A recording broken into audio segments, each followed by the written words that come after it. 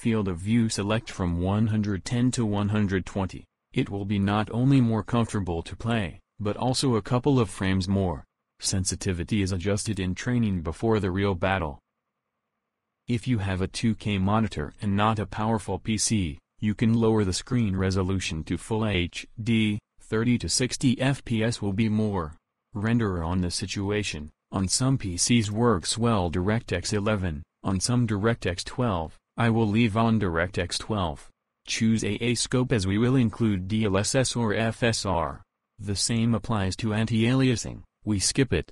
If you have a video card of RTX series, we must include DLSS and choose quality, or balanced. On RTX 3060 Ti and 2K resolution the quality preset works perfectly. It will not only give us more FPS, but will also remove the game's laddering.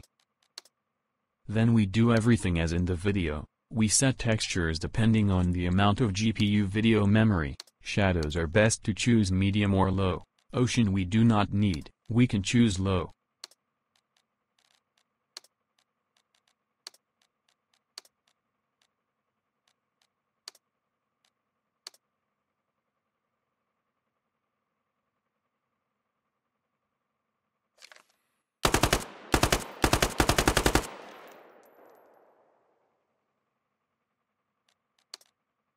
Also, if you have a crashing game, you can choose audio quality on low.